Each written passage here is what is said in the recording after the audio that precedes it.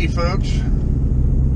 I'm in the JETTYWOLF mobile, heading to the store. But it always seems like videos while you're driving are popular.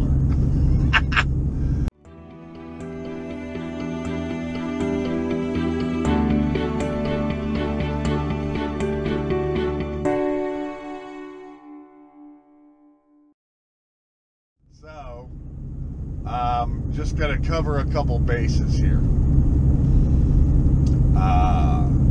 I always had a saying, starting October 1st, you got to have more than one day if you're planning on going on a charter. You can't just have one day and that's it. You gotta be flexible. And I'm going down the road that I live near, that's outside my street here, and it's absolutely murder as far as bumps. Especially in this truck. It's a 3/4 ton. It rides like my truck rides like a Conestoga wagon. But you've got to be a little flexible if you're going fishing on a charter after October 1st. And the reason being is that's our transitional time of year, and we start to get more fronts. And the difference between summer, fall, and winter is how close the fronts are. I'd say we have a front come through in the summertime, maybe every 10 days, and it brings some wind or something like that. But this time of year, the fronts get closer, and you can't really see it, but it is super gloomy and blowing with gusts up to 30 plus miles an hour. I had a charter booked for today. A guy and his 10-year-old boy. He was really limited on days that he could go. And I kind of told him, I might be a little iffy, but we'll go ahead and reserve it. What do? We ended up, the kid wanted to catch some bull reds or something, and we ended up moving it to November 5th on a Sunday or something. Today's Sunday, I think, tomorrow I think is Halloween. This is the day after the Florida-Georgia football game, which is a huge deal in Jacksonville. But look, I just was out yesterday, and it was gorgeous with a local eye doctor, and I don't know who else, I guess his son-in-law and his 2 grandsons. And we caught 6 or 7 big reds in a half a day. So the day before, it was gorgeous. Okay, slick, calm seas, fish were biting. I think we had 5 or 6 bull reds on that falling tide. Getting the right tide and being not on a day when the front's going to blow through. Just last week, it was gorgeous, and they said a front was coming through, and I watched it. I watched it so close, and exactly at 9 p.m., it got overcast and started blowing like holy hell in my neighborhood, on my street. So, this is the way it goes all winter long. I know I get, other than, taking these kids out, I don't know, I'm getting so many kids right now, and they're back in school, which is kind of funny. I've gone years where I don't have a kid on the boat past the day they go back to school. But what it boils down to, 100%, is the fact that The fronts are going to get closer, and either you're going to get lucky or you're not. And the weather's going to be bad. It's going to be blowing and overcast or raining or something. But another thing is always have a backup. If you've got one day to fish, you're getting whatever Mother Nature gives you. And that should be all common sense. Another thing you want to do is you want to talk to me well beforehand.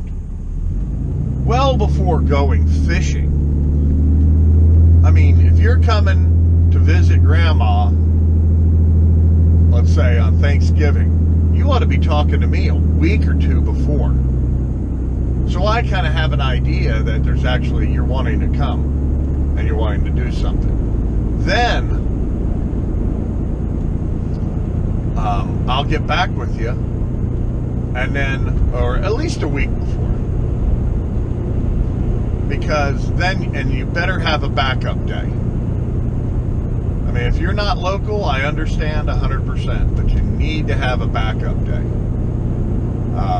As of October 1st, it's just, that's the way it goes. So, I do get my little more diehard fishermen this time of year, and a little less, you know, families out just for a good time. I do get a little more diehard people, and this is, I'd say this weekend, the Florida-Georgia weekend, Halloween kind of thing, this is the ultimate kickoff right now. The fishing from here on out till April, inshore, inlet, coastal fishing is the best of the entire year in Northeast Florida. I know you may be in, you know, Waukegan, Wisconsin, and you want to go, the only time you want to go fishing is when it's 110 degrees in the shade, because you came down in July into Florida. Well, again, you're going to get what you can get then inshore. But now the trout, the sheepshead are starting to bite. People are actually sheepshead fishing kind of already. The bull reds are going off. The trout are biting. And really, remember again, another thing, this is all the stuff that I tell people on the phone. My inshore fishing, less is more. 2 people, maybe 3, is the best day. If you want to mix it up, if you want to do other things, you know, catch a bull red, turn around, try to catch some trout, or something like that. Do a bull red, catch a sheepshead. From here on out till about May, less is more, because we fish in current. I only have 2 sides of the boat, okay? And inshore fishing from here on out is more of a, what would you say? It's more very hands-on. And when we're doing hands-on, the difference is that it's more going on, switching up tackle, moving and shaking, anchoring here, going there, doing this, doing that. So a lot of things are different than, you know, just going out and doing a bunch of drift fishing for sharks or something in the like we do in the summertime. So that's just a little helpful hints. Have an extra day. No, I'm not taking 8 people out. Yeah, I do take 4. The wrong question to ask is, how many can your boat hold? Well, my boat is rated for 14 passengers. I ain't doing 14 passengers, that's for damn sure. 2 or 3 from here till April is about the best. Other than that, we're going to pretty much be doing kind of one style of fishing, because I'm only one guy. I can only handle so many people. Just some helpful hints. There's a lot to know, you know, about booking a day.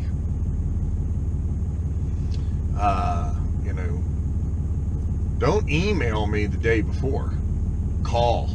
I have it right. I think I have it right on my website, on my rates page, that if you're wanting to go fishing anything less than 3 days with advance notice, don't email me.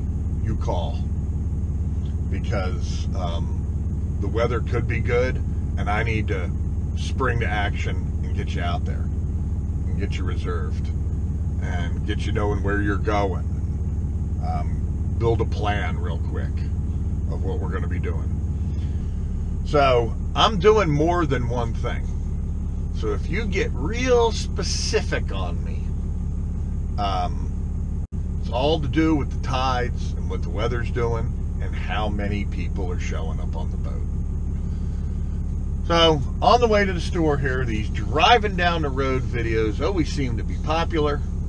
I'm actually going into Wally's World because my refrigerator is bare bones empty and I need some groceries. So go to my blog, my fishing reports on CaptDaves.com if you ever want to see more. All right, well, thanks for watching, and I'll see you on the next one. And I don't think the next one will be sitting in my truck.